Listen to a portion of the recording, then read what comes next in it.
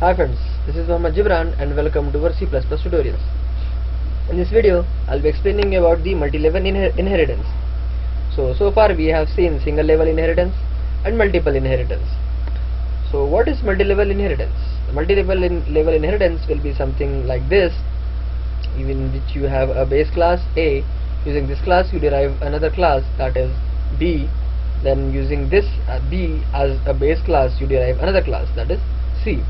So whatever you give over here, all the variables and the functions will be available here, and the whatever the member functions and the variables are here will be available to the class C.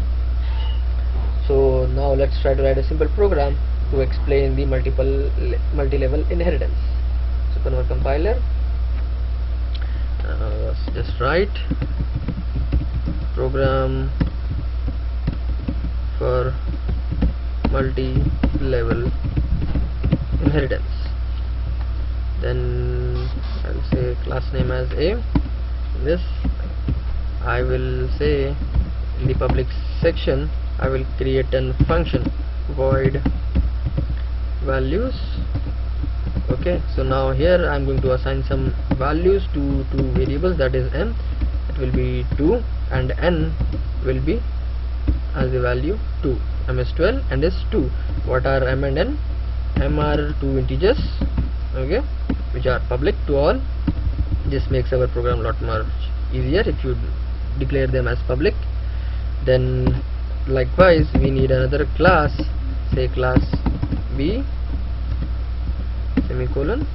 Then again in the public section I'm going to form another function that will be void multi. Okay, this will multiply them.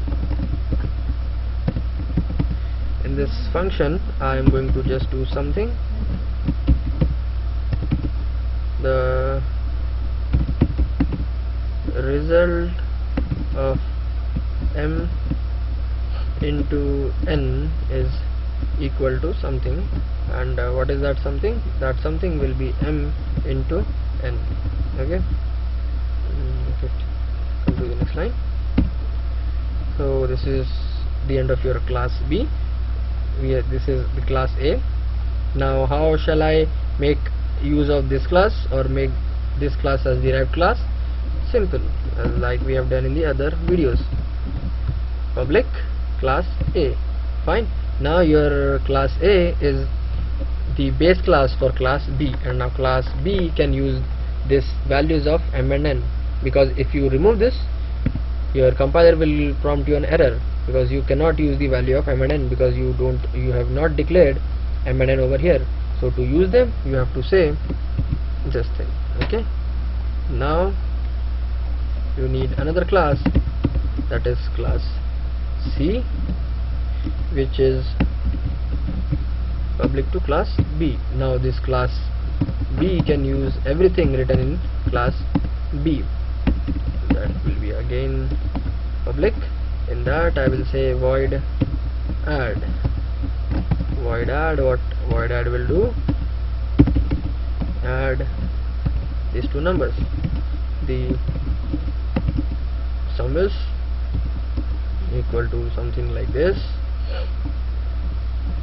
the m plus n. Okay, now that's the end of your class. So now again your class B is working as the base class for your class C. Now your class C can use the value written in class B, and as you already know, your class B can use the value written in class A. So overall your C class can use the values written in A as well as in class B. So this all your class C can use. By how? Because you have made class B as public to the class C, which is public to class A. Okay, so now let's go to your main function. In our main function I will create an object, say obj. This will be your object to the class C. Then I will say obj dot values. Okay, then afterwards I will say obj dot multi, then obj dot add program using get.ch. What I have done, I have created an object using our third class, that is your C class.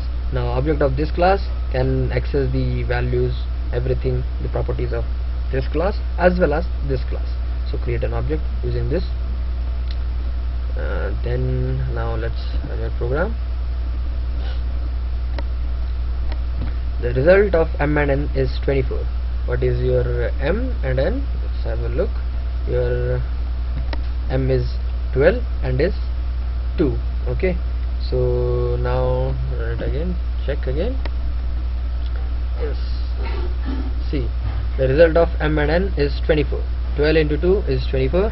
The sum of m and n is 14. 12 2 is 14.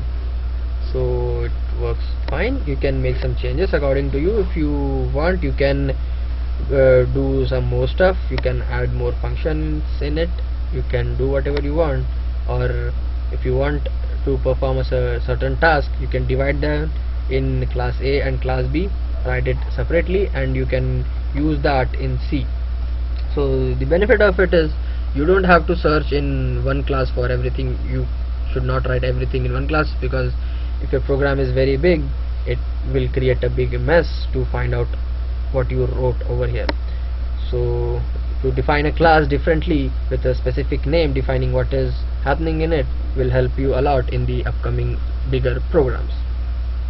So that's it for this video. I hope you understood the program, and thanks for watching the video.